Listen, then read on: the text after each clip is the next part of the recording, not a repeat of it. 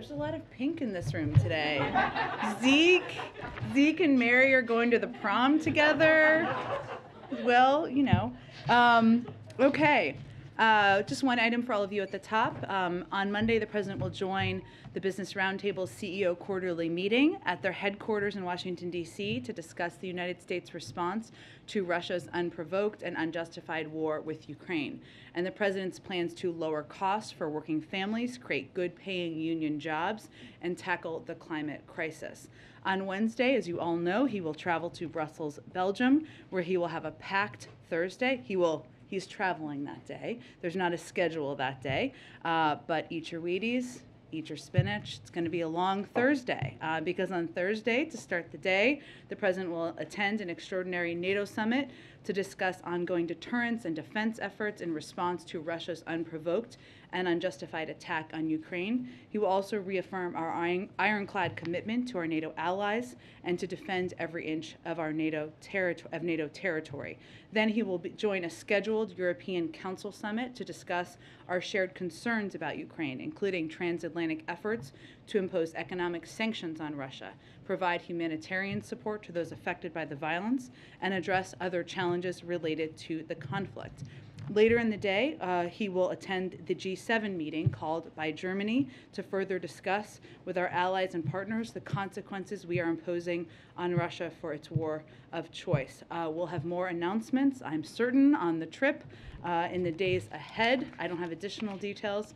We've also, of course, invited our National Security Advisor, who always enjoys engaging with all of you, to join us to preview the trip early next week. So we're just figuring out the date and the time depending on when the charter leaves. With that, Zeke, why don't you kick us off? No updates on the Friday schedule? Don't have any updates at this point in time. Onto the President's call this morning with President Xi. Does the White House now have a sense of whether or not China has decided whether to assist Russia backfill its supplies and fulfill its request for material in support of its invasion of Ukraine? Well, I'm not going to give an assessment of that from here. What I can tell you is that the majority of this call, as I think you heard, you saw in the readout, and you heard, I think, on the call we just did, but was focused on Russia's unprovoked invasion of Ukraine. The President spent, the vast majority of the nearly 2 hours was spent with the President outlining the views of the United States and our allies and partners on this crisis, including a detailed overview of efforts to prevent and then respond to the invasion, how we got here, steps we've taken, where we've gone and why. Of course, as was also noted in the readout, but let me just reiterate, he also conveyed and described the implications and consequences if China provides material support to Russia. But again, I'm not going to provide any additional assessment from here. The President has cast the efforts to sort of build up the Western alliance as sort of like democracies versus autocracy. One very large, the largest democracy in the world, is in fact buying Russian oil right now at a discount, expanding its purchases, taking advantage of the situation. Does the White House have any response to India's purchases there, and does the President plan to reach out to the Indian government to try to get that decision reversed? Well, we have not, we made a decision about banning the Russian import of oil. Every country has not made that decision, and we recognize that, and they have different economic reasoning as to why different countries do, including some in Europe. We have been in touch, of course, with Indian leaders at a range of levels, not through the President. If that happens, we will, of course, provide that readout and information to all of you.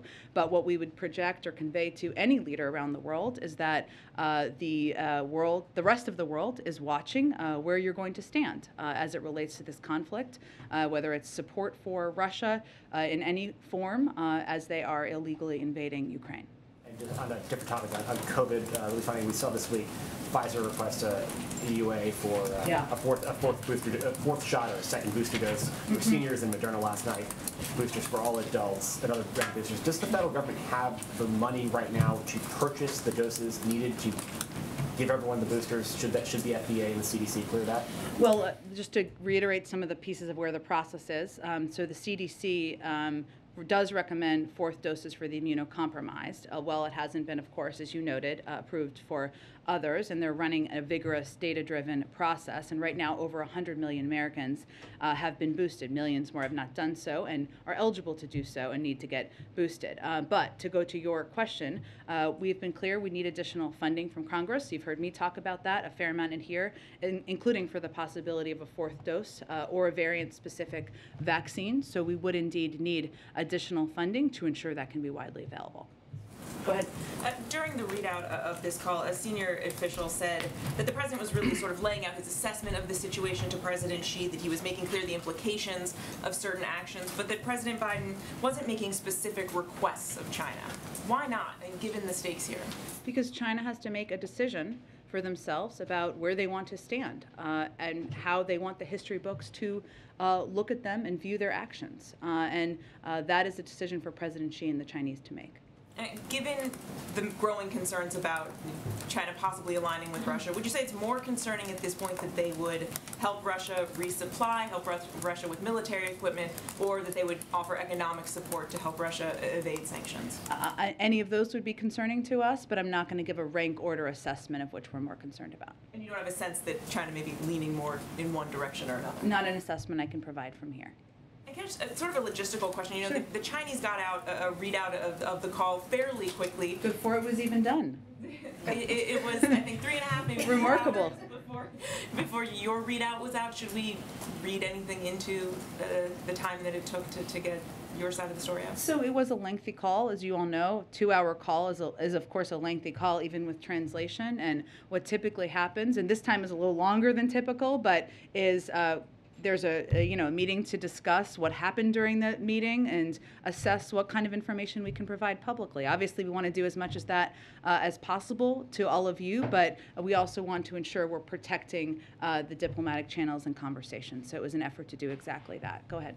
Yeah, I just wanted to ask, so, we've spoken to U.S. and European diplomats who say that there's still not exactly an agreement on what the red line would be. That, when China would face consequences. Can you say a little bit more about those discussions and whether there is agreement with G7 allies and others who have joined in about what the trigger is and what sort of consequences there would be? Well, Andrea, I would say, the movement of China to align with Russia or to the movement of them to align with Russia or their proximity of moving closer together is certainly of great concern to us, as we have expressed, and we are not the only country that has expressed that concern, including many other members of the G7 have expressed exactly that concern. So this is part of the discussion. It has been an ongoing part of the discussion. Expect it certainly would be when the president goes to Europe next week, but we're not in a place at this point to outline the specifics. We're still discussing. And then just to follow up on that, initially, I think going into the call, we were expecting that there would be discussion about Iran and North Korea as well. Did the two leaders get around to those issues, and are they any closer in terms of alignment on those issues? And then just to your first point, or your response, one of the issues that has separated the U.S. and China in recent years has been disputes over trade and lots of tariffs. Would you anticipate that China would face a larger trade war if, or additional sanctions and tariffs if it does proceed to align more closely? Well, we have a range of tools that could be considered, and sanctions are certainly one tool in the toolbox, as they are for other countries as well, even if as we have not outlined specific consequences, and we'll communicate those directly to China and, of course, with our European partners and counterparts. The call was focused, as the readout conveyed, the vast majority of it was on Russia's unprovoked invasion of Ukraine, but also the issue of Taiwan was raised by the Chinese, and the president reiterated that U.S. policy on Taiwan has not changed. That was really the vast majority of the focus of the call. Obviously, there are a range of issues and topics we discussed with the Chinese, and as a part of this call, there was an agreement on ensuring there was an open line of communication and that the discussion would continue in this critical period ahead, of course, at lower levels. Go ahead. During the Stower call, did President Xi ever refer to it as an invasion?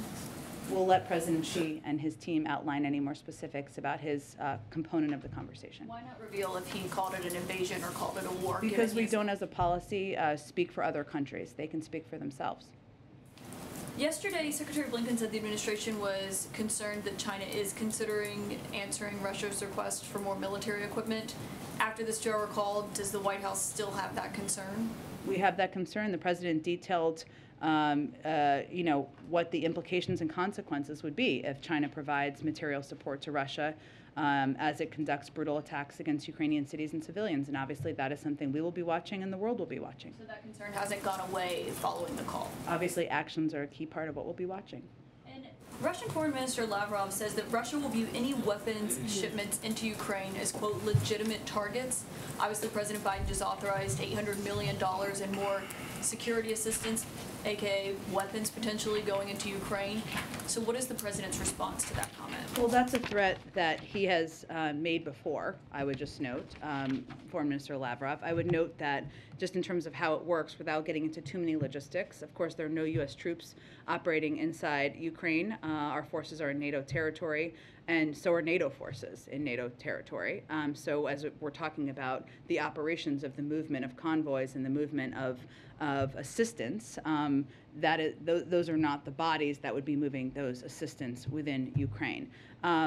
So beyond that, though, I would say, of course, we watch closely what the actions are, the continued escalatory actions of the Russians, and we will watch closely if they follow up on that threat. I would remind you all that all of the convoys are not just moving military assistance; many of them are moving humanitarian assistance as well, food, and other aid that is getting to people who have been injured through this brutal invasion. I guess the question is, how concerned are you about being able to get all $800 million of that assistance that's obviously so critically needed into Ukraine?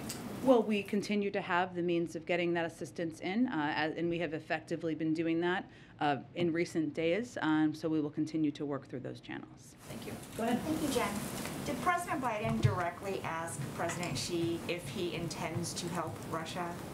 Well, he made clear what the implications and the consequences would be if China provides material support to Russia as it conducts brutal attacks against Ukrainian cities and civilians. And that made clear what the consequences would be should they do that. But did he ask, do you intend to help Russia, yes or no? I think making clear what the consequences are made clear we don't want them to do it. So can you offer any explanation for why the U.S. still has concerns after this call?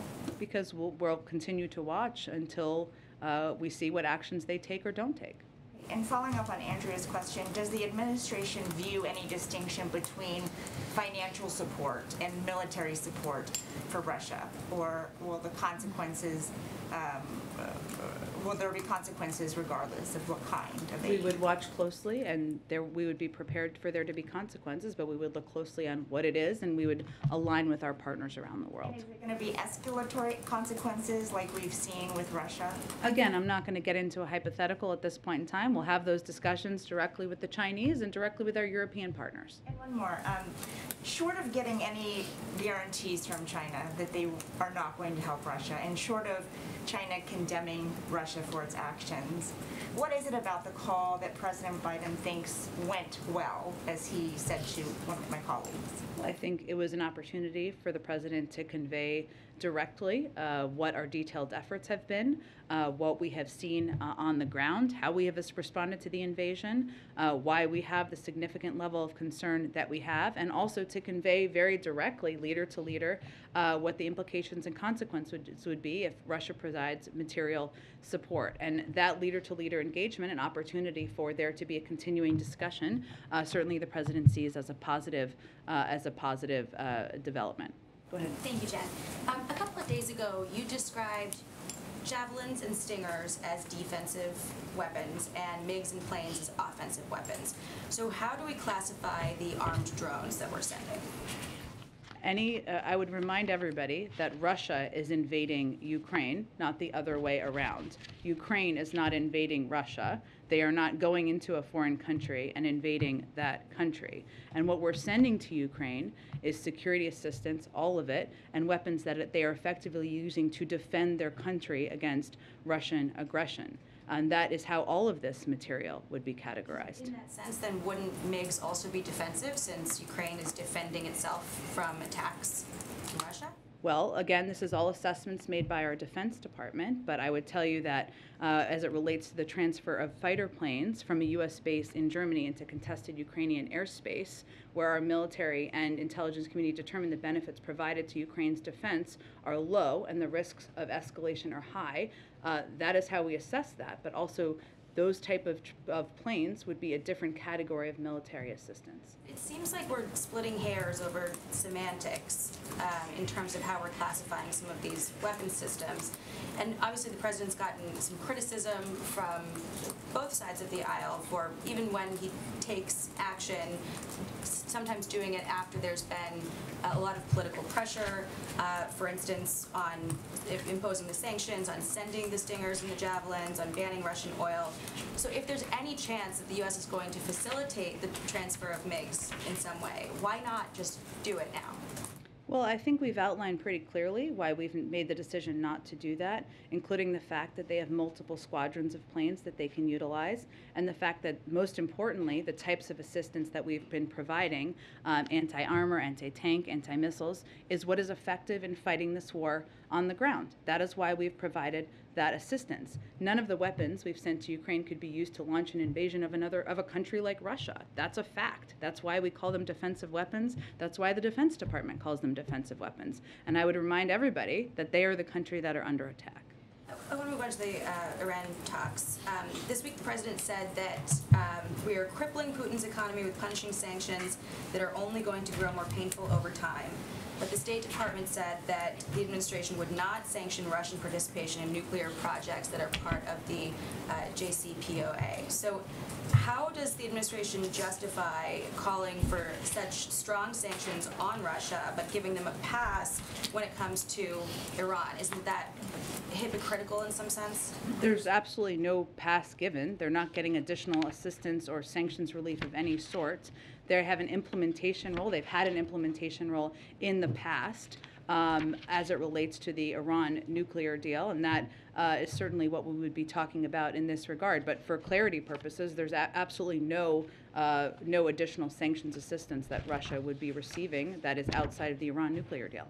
So, but just carving out what's already there and giving it protection, that it will not be sanctioned? Well, to explain to you, or for those of you who have covered back in 2015, you may remember this, that there have been roles in the past that Russia has played in terms of the movement or the protection, the nuclear protections in some capacity of as we're implementing the Iran deal, and that's what we're really referring to. That's part of the discussion in the deal. This is a new deal that we're doing. It's the similar implementation components. It's a implementation and discussion around a similar deal that was discussed back in 2015. And then the Director of National Intelligence annual threat assessment last month said that Iran has threatened to kill former and current U.S. officials in retaliation for the U.S. killing the IRGC's leader, Qasem Soleimani. So do those threats constitute terrorism? Well, I would just remind you all that where we are, one, I'm not going to just confirm or get into specifics about any threats through intelligence channels, but where we are right now, is that not only has Iran's nuclear program advanced, but their behavior in the region and beyond has gotten more aggressive, including by the Islamic Revolutionary Guard. So the notion that the actions of the past administration pulling out of the Iran nuclear deal has cut down on the actions or the escalatory behavior of the Iran Revolutionary Guard is inaccurate. The Iranian government has actually doubled their budget or something like that. So the notion that the approach that the status quo is effective and making us safer just doesn't bear out in any form of facts. So they should not then, the IRGC be delisted from the terrorist blacklist? There's an ongoing negotiation. I'm not going to get into specifics of it, but I would just note that the status quo where we stand has done nothing to make us safer in any regard. In fact, the Islamic Revolutionary Guard has only been strengthened. Go ahead. Jen, I want to follow up with you on the call. You have, from the podium and in the readout, it says the president described the implications and consequences if China provides material support to Russia. So to be clear, did President Biden warn President Xi not to send any support to Russia? I think he made clear what the implications and consequences would be if he did. That is laying out what the consequences would be. President Xi has to decide what he's going to do here. And not just here, but is it fair to characterize that as a warning? I would characterize it exactly as I said it. And did President Biden and President Xi discuss the possibility of lifting sanctions and or tariffs as a way to get China? This was not about carrots. This was about laying out what the implications and consequences would be. Did the president step away from the phone call and have a sense that he can work with China as it relates to Ukraine? Well, I think he came away feeling that he had conveyed clearly what the implications and consequences would be, and also that he had the opportunity to lay out specifically what steps we've taken, why, and what we're seeing on the ground. And he also said that we would continue conversations task the teams to continue conversations. So that indicates that we will continue to engage with them. I want to follow up with you on something we've been discussing Sure. throughout the week, the issue of refugees. Newsweek has reported that the U.S. is actually detaining Ukrainian refugees in ICE detention centers, those who are seeking entry into the country, which seems like a contradiction of President Biden saying that he would welcome them here. Can you tell us why this is happening and what's being done? I can't confirm any specific cases. I'd point you to the Department of Homeland Security. But what I would say is that we are still implementing our immigration laws at the border. That means that Title 42 is in place, and for individuals who come through, abnormal migration, we approach that through the same laws and implementation. When the president says he would welcome refugees, of course he would, but they have to apply through the refugee programs. Understood, but do you acknowledge, Jen, that detaining them is a contradiction to President Biden saying he would welcome them with open arms? Well, again, Kristen, we implement and we our immigration laws across the board, no matter what country you come from, and that has been our case and approach from the beginning. Welcoming refugees means applying through the refugee process. And again, as I've said in here, we are looking at a range of options, including providing a broad range of humanitarian assistance to the countries where the vast majority of refugees are going. Is it a priority for President Biden to address this situation so that refugees are not being detained at ICE detention centers? Well, again, we are continuing to apply our immigration laws at the border. And so refugees who want to come to the United States, of course we would welcome Ukrainian refugees. That is why, but they have to apply through the existing programs. There's an ongoing discussion about what programs or what steps we could take. And we certainly, that's an important conversation and process internally. Where we have put all of our efforts to date, the vast majority of them to date has been on providing a historic amount of funding to countries in the region, including a huge amount, billions of dollars that has been approved through the omnibus bill the president just signed into law to make sure that the countries that are welcoming the vast majority of these refugees have assistance and support and aid that they need. Jen, you mentioned Taiwan. Will the U.S. deliver javelins and stingers on time this year to Taiwan? Can you answer that? I don't have any update for you on military assistance to Taiwan. I would point you to the Department of Defense. A separate question real quick. The White House, is it aware of ongoing destruction and vandalism of Catholic churches across the United States, statues as well? Is the president aware of that destruction taking place right now across the U.S.? Most recent examples in Florida at the Holy Family Catholic Church, in Royal Oak, Michigan, St. Mary Catholic Church, in Georgia, Sacred Heart Catholic Church, all vandalized, destroyed. Well, I can assure you that the President, the White House, and the United States would oppose any destruction or desecration of religious institutions of any kind, and certainly Catholic churches. The President himself is a Catholic, of course. Does the President believe that perhaps Pope Francis could play a role in mediating an end to this Ukraine crisis, the war? I just don't have anything on Pope Francis's role. Obviously, we're focusing our efforts at this point in time and engaging with our European allies and counterparts around the world. Go ahead, Ashley.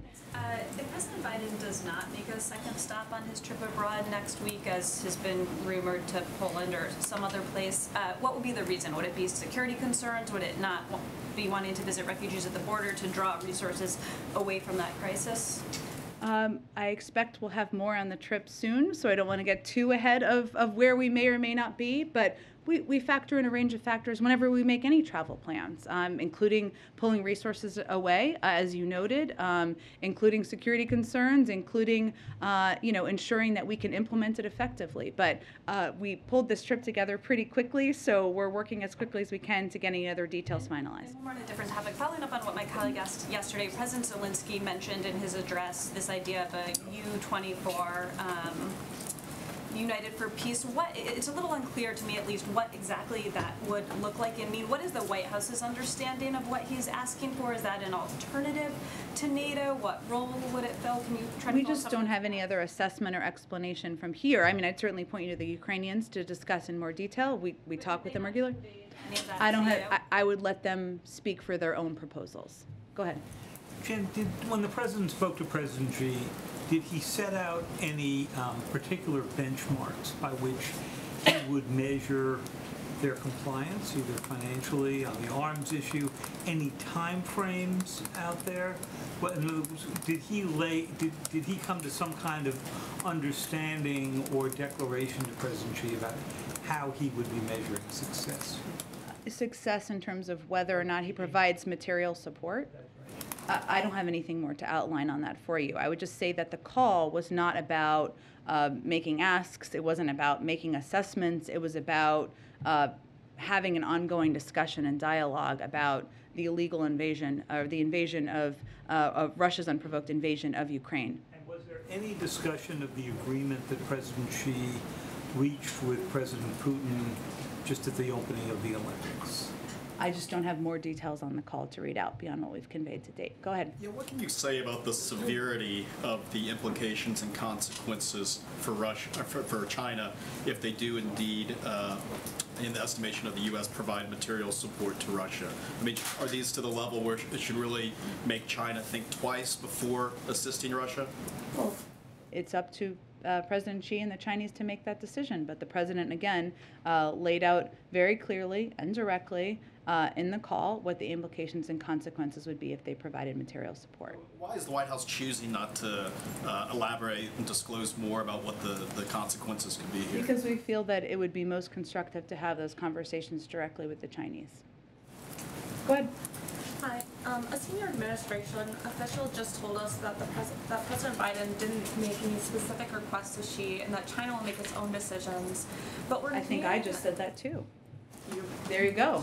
But we're nearing a pretty critical point in the war where, according to your own assessment, Russia seems poised to potentially deploy bio or chemical weapons. How much time is there for China to really weigh in here with Putin, and why not press for that while on the call? I think that the primary focus of this call was for the president to lay out specifically the consequences and specifically where we've come to date. His assessment was that was the most constructive way to spend the call, and that it's going to be up to President Xi and the Chinese to determine what role they're going to play moving forward. Go ahead. Implications and consequences. Yeah. I'm asking about this again because in the lead up to Russia's invasion, the White House was really extremely transparent, laying out call after call and briefing after briefing a lot of the specifics that we then saw implemented. Why, in this case, is it just saying implications and consequences and not giving the same specifics? Sure, because we feel it's the most constructive way to engage and have a constructive dialogue. Just to clarify, the specifics were given out in detail on this call. It sounds like what you're saying. Correct. I'm not going to give you more details about the level of detail, but it was a detailed engagement. I'm not going to outline that more from here, but he was specific about what he described on the call. Go ahead. I hope I'm not beating a dead horse here. It's okay. Yeah, okay, it's Friday.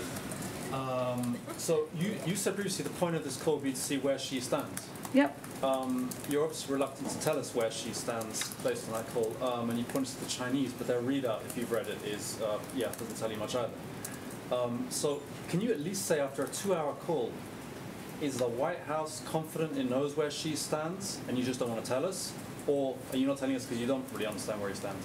I think what I can tell you is that they tasked the teams with having continued discussions, but I'm not going to provide you any additional assessment from here. Go ahead in the middle. How does President Biden define the current Chinese and U.S. relationship right now? Have you scheduled more communications, meetings, calls? Yeah, they tasked the teams to follow up on today's conversation and in this critical period ahead. I don't have anything in terms of when that will take place, but that was part of it. Go ahead. Jen, following the recent Texas primary election, the AP is reporting that roughly 13% of ballots were discarded following, new statewide election laws. One, is the White House concerned about these new numbers, and has the White House put in any new plan to try and get some sort of federal voting rights legislation or executive order into implementation? Well, certainly we will continue to stay, we remain committed, the President and the Vice President remain committed to doing everything we can to get voting rights legislation passed and move forward. And these reports are certainly a reminder of how important that is. In terms of the specifics of it, I'd really point you to the Democratic Party Committee on the political side of this, and I will see if our team has any other specific reaction from here. Other question.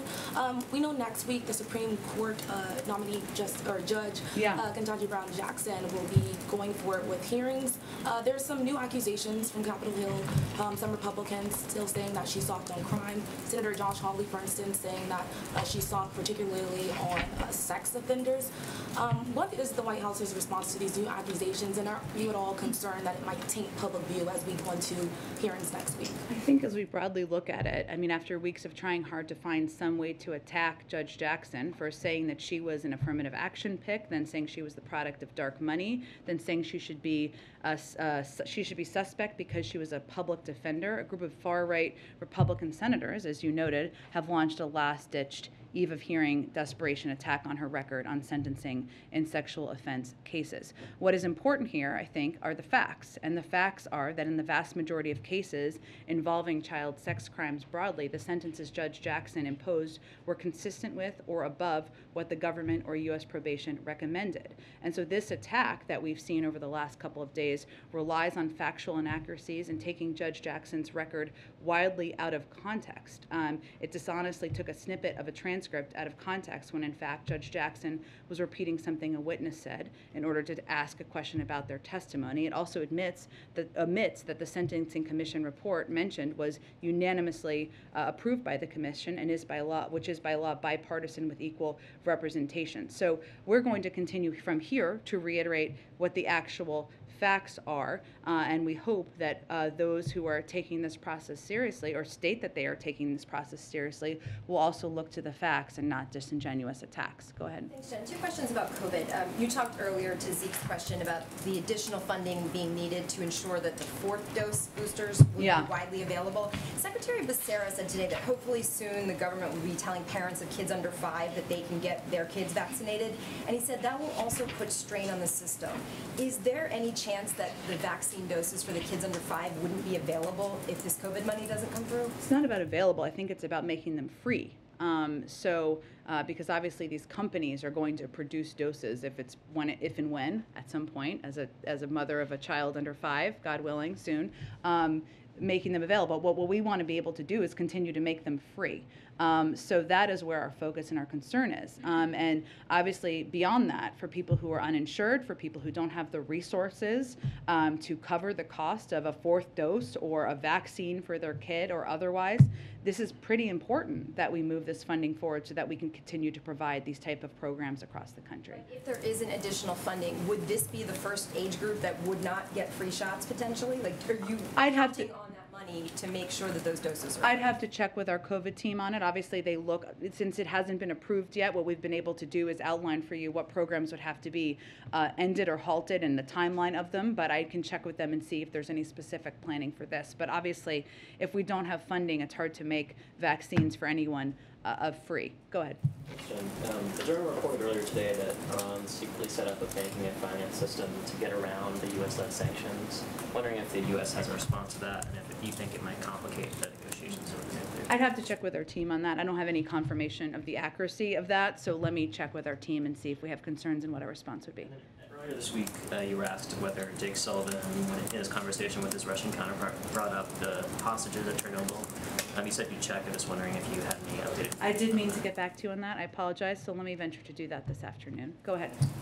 Thanks, Jen. 2 questions. First, on the call, there have been in recent days concern voiced by U.S. officials about China amplifying Russian disinformation about the situation there. Did that come up on the call? What was said? I just don't have more details. We've obviously been very vocal about our concern on that front, but I don't have more details about whether that was part of the discussion. And secondly, an update on earlier this week, the second gentleman tested positive for COVID. Can you give us an update on the vice president? Has she tested again since? She did, and she tested negative again today. Go ahead, Patsy. Thanks, Jen.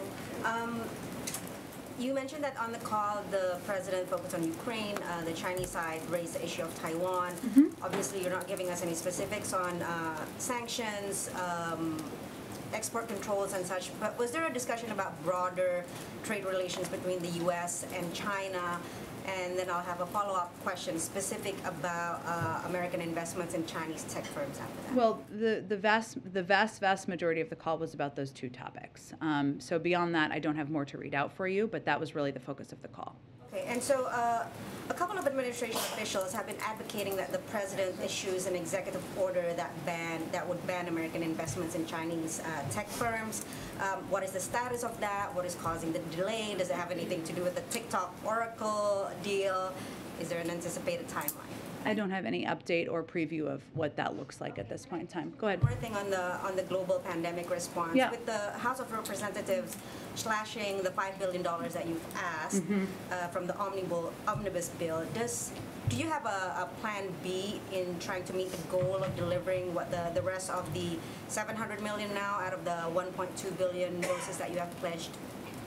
Well, I can certainly check on how many of those have already been purchased, which I think would be a helpful piece of information, but there is not a secret fund that we have not told you about to continue to provide the type of free programs we have in the United States or to provide the level of international assistance that we would like to continue to provide. But let me check and see of those doses we've committed if there is a set number that have already been purchased. If there's no more money, then there'll be no more doses other than the ones that's already been purchased, because there might not even be any money for the delivery of those doses that have already been purchased, right? We need additional funding to continue to be the arsenal of vaccines in the world.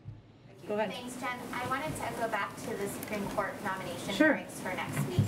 Can you talk, in the president's schedule, you didn't mention that, and obviously he's not testifying in the nomination hearing. No, not that we're tracking, but yes.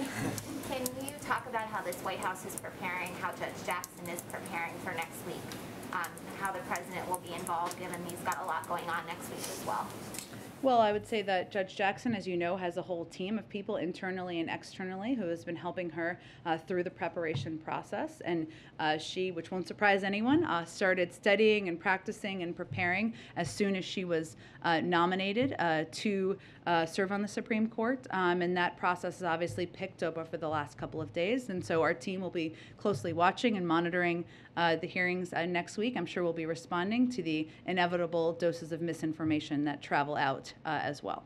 I also wanted to ask about COVID testing. The administration announced that families could order a second round of rapid tests a few weeks ago. I don't know when it was, but recently. Yes, in the State of the Union. Yes, thank you. Could you provide an update on how many tests you've shipped at this point, and whether there's been interest in that second round? I can certainly check and see if we have an updated number. I know there's been interest, but we'll see if there's an updated number to provide. Brian, go ahead. Thank you, Jen. I wanted to ask about the rapport between Xi and President Biden. The two men have shared a meal together. They've known each other for more than 10 years. Yeah. This is an important moment in U.S.-Chinese relations. How did their personal rapport play into today's call? Well, I would say they know each other. As you've noted, they've spent time together. They've had a range of direct and candid conversations.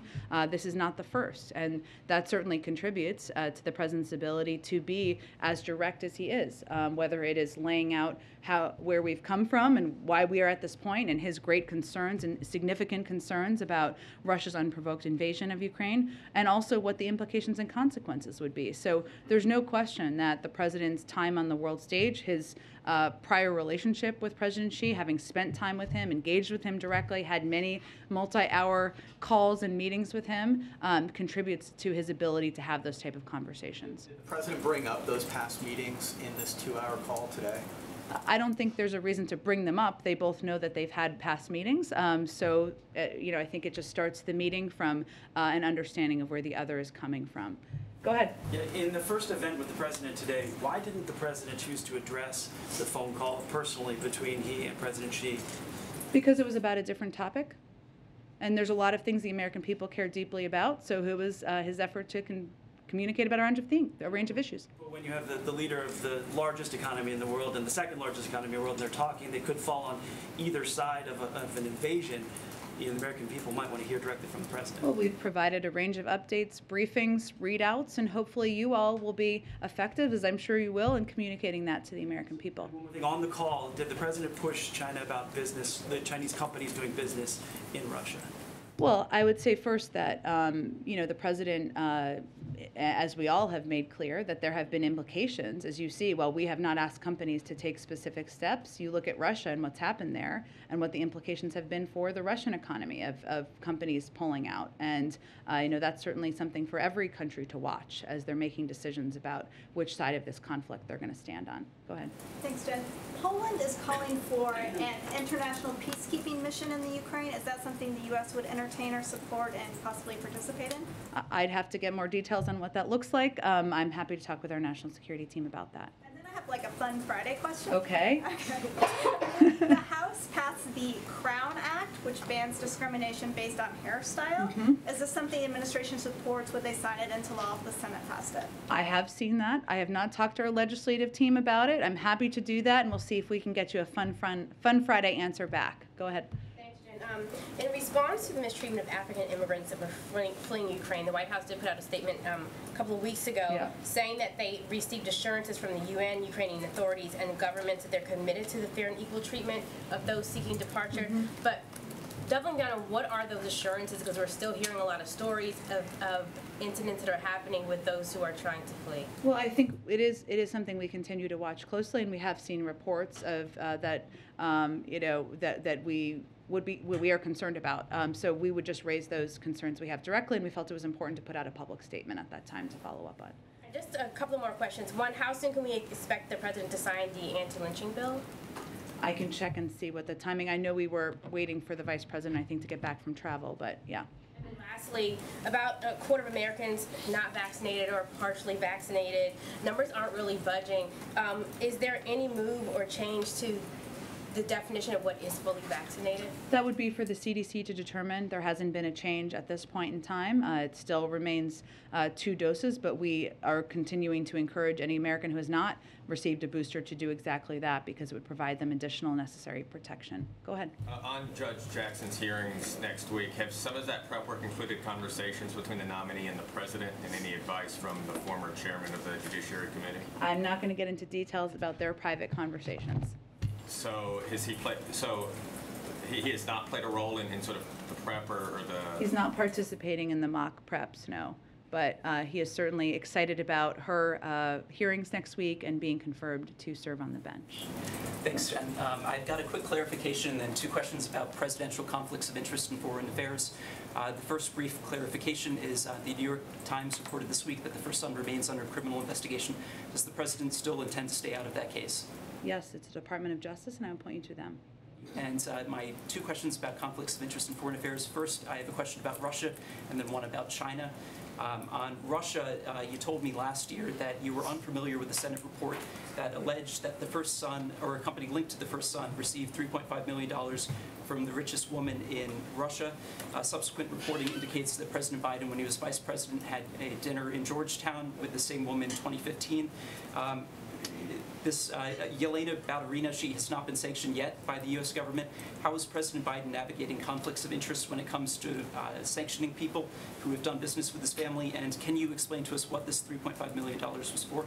I don't have any confirmation of the accuracy of that report, so I have no more further details. About the conflicts of interest, though, how he's navigating those when deciding sanctions? What would be his conflicts of interest? Well, his son's company allegedly got $3.5 million from... Which I have no confirmation of, and he has continued to sanction oligarchs more than we've ever sanctioned in the past, so I'm not sure that's a conflict of interest. Go ahead. Thank you. Go ahead. I have a question about Russia now. I think we're moving on because we got to get some more people. Go ahead. My question about the conflict of interest when it comes to China is last year the First Son's attorney said that he divested from a Chinese investment fund controlled by Chinese state-owned entities. We have received not even basic transparency about who bought out his stake, when this happened, and how much money changed hands. Did he actually divest, and if so, can you agree He's to a basic private transparency? citizen. He doesn't work for the government. I'd point you to his representatives.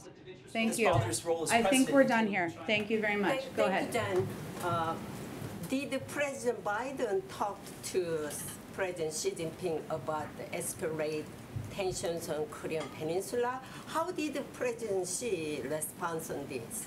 Again, the vast majority of the call was about Russia's unprovoked invasion of Ukraine. And again, when President Xi raised Taiwan, the president reiterated the U.S. policy on Taiwan. Obviously, there are a lot of important issues that we discuss with the Chinese, some where we work together, some where we have strong concern, and there's a lot of channels for that. But that was the primary focus of the conversation. Go ahead. This is Jahan Zaybali from Airway News TV, Pakistan. Pakistani Prime Minister Imran Khan requested for a telephonic conversation with President Biden like many months ago. It's like more than 14 or 15 months. We haven't heard anything about that. Is there any specific reason for not communicating with the Pakistani leadership? I don't have any update on a planned call or engagement. Obviously, we engage with Pakistan and a range of leaders at a number of levels through the State Department for our national security team. But in terms of a call or engagement with the president, I don't have anything to predict on that front. After his recent visit of Russia, Pakistani Prime Minister Imran Khan told a public gathering that he will not be a slave of America like other politicians do. Would you like to comment on that? I don't know why he said that, but... We have a long relationship with Pakistan, and that is a relationship we'll continue through diplomatic channels, so I don't have any more comments on that. Go ahead. Thanks, Jen. Thanks, Jen. Oh, we can go to both of you. Go ahead. Go. Well, I don't know whoever wants to go first. You can rock, paper, scissors. Thanks, Jen. You might have seen that President Putin held a rally at which he said of the Russian people that we have not had unity like this for a long time. Is that your perception? Do you have any comment? Well, we're not going to respond to President Putin's misinformation and propaganda rally, which is how we see it. And secondly, just a bigger picture question. There's been a lot of discussion this week about war crimes and war criminals. You're well aware the United States does not recognize the International Criminal Court. We're not a member, yeah. Yeah, we're not a member. President Biden believes that is the correct stance, and if so, doesn't that undercut the United States' moral authority? Well, I would note that there are a range of international bodies that have ongoing international investigations. We would not be the ones prosecuting, of course. There'd be international bodies prosecuting any case on war crimes. We're going to feed data and information into that, and they support their process. Okay, about the Western Balkans, please. Russia and China are spreading their influence a lot on the Western Balkans, especially Bosnia, Herzegovina, and Kosovo. And the president is a friend of Bosnians and Kosovars. Can you assure people over there that America is still with them? Absolutely. Please send that directly. Go ahead, Nazira. Yeah, thank you very much, Jen. As you know, we celebrate our Nowruz New Year. Afghan people as our expectation. Do you have any message? And also, yesterday, President Biden signed some document, PTS, for new arrival Afghan refugees. Oh, TPS. Yes. We did. So the president did sign a TPS for Afghans, which means that those who have been in the country, and let me get you the exact information on that. Let's see. Let's see. Okay. So basically, okay, so the TPS will apply only to those individuals who are already residing in the United States as of March 15, 2022, and meet all other requirements, including undergoing security and background checks. And this is a designation decided by the Department of Homeland Security through their process, and they designated Afghanistan for TPS on the statutory basis of ongoing armed conflict and extraordinary and temporary conditions. U.S. Citizenship and Immigration Services estimates that approximately 74,500 individuals in the United States would become eligible for TPS through the designation for Afghanistan, and that includes 72,500 who have been paroled into the United States through Operation Allies Welcome, and approximately 2,000 Afghan nationals who did not participate in the Operation Allies Welcome and were otherwise in the United States already. So this is a new designation just announced this week. New Year, Nowruz, any message for Afghan people, especially Afghan women? Well, I would say we would send a message of Happy New Year's to the Afghan people, and certainly a special shout out to Afghan women. And we have huge admiration for their courage, their bravery, and we will continue to stand with them during these challenging times. Thank you, everyone. Happy Friday.